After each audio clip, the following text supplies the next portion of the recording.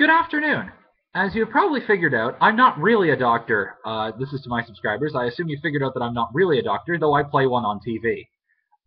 Sorry, that's a bit of a joke.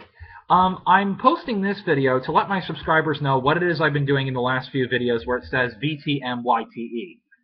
That stands for Vampire the Masquerade YouTube Experiment. Vampire the Masquerade is a role-playing game. In this particular version, it is a combination experiment that some 150 players are taking part in around the world that basically involves playing this game as a combination of tabletop and live-action roleplay.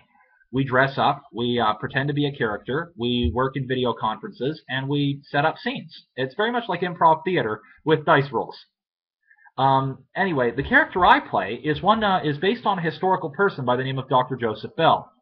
Dr. Bell was the original inspiration for Sherlock Holmes. Was the original inspiration, which he basically was the person who Sir Arthur Conan Doyle based Mr. Holmes on. Now, in the version that he was also the personal surgeon to Queen Victoria, he was the founder of forensic pathology, and his deductions were used both in medicine and in fighting crime at a time when science was very little used in the process of police work and crime fighting. So he was very much a pioneer in the field. The version of him that I play in the Vampire the Masquerade world is that he was called in to consult on the Jack the Ripper cases by Scotland Yard at the time. This would have been around the 6th case after the canonical 5 murders originally happened. Dr. Bell made some deductions and deduced who he believed the Jack the Ripper was. He was about to turn said person in when it turned out that Jack the Ripper, in this case, was a vampire. He promptly turned Dr. Joseph Bell into a vampire and revealed that to turn him into Scotland Yard were to break the masquerade, which would jeopardize his own life and the life of his family. As a result, Dr. Bill made ghouls of his family, such that they would live a natural life and live with a body double of him to make it appear he had died a natural death, and then proceeded to follow Jack the Ripper around the world for the next 125 years, which brings him to the city in the game, New Sarum in the United States, and present day. That's kind of my character in a nutshell, or my version of Dr. Joseph Bell in a nutshell. For those of you of my subscribers who continue to see these videos,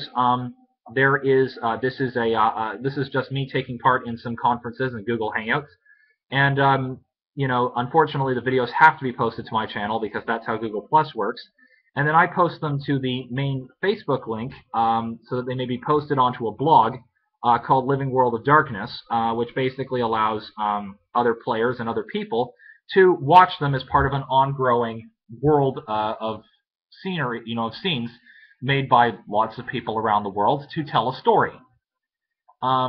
I figure it's a little harmless diversion for myself and gets a little fiction onto my channel. It's actually rather fun. Now, I'm going to post the Facebook link in the bottom below so that people can actually go to the Facebook page and read it and join if they so choose, and possibly even become characters in their own right if they wish to take part in role-playing games.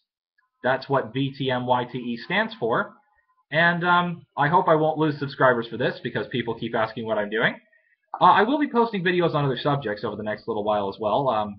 I wanted to give you guys this was also the other reason I was posting a video today, is to give you a little teaser as to what my science fiction world is about. The hint that I will give is that there is a marriage between an artificially intelligent computer and a human woman. That's all I'm going to give for now.